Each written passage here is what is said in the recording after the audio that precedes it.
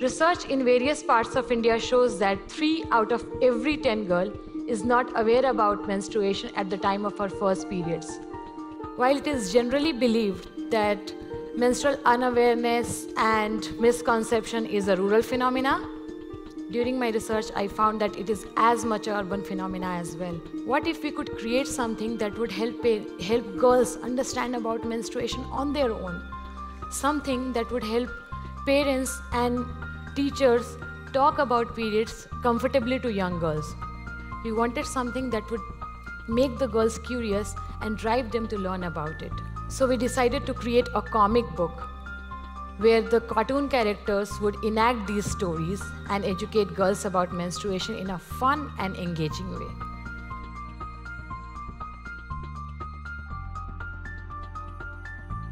For about a decade or so, I've been working on a complex problem.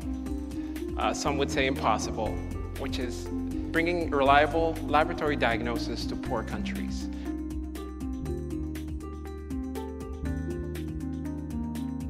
And we realized very quickly that a lot of the labs we're trying to find would be on streets like this, without a name, and they would be hard to identify. Or they would be on the back of somebody's house. But we're still left with a question, which was, how could people access the higher quality laboratories?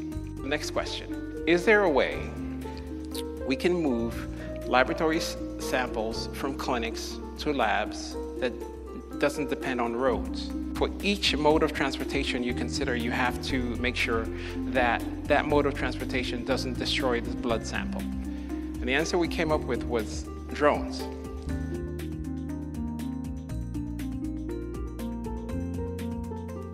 It's hard to believe that something you do every day, something we all do, that's central to our lives and our culture, has such harmful impacts on almost half the world.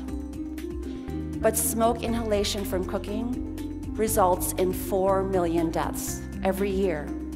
That's 3 times the number of deaths from HIV/AIDS. The good news is that creative people around the world are working together to solve this problem. Already there are innovations with stoves that use less firewood, fuel alternatives made from waste materials, liquid and gas fuels that burn more cleanly. We're seeing solar cookers, even stoves that can generate a bit of electricity to turn on a light or charge a phone, but that can also power a fan to reduce the smoke. Thank you. Thank you.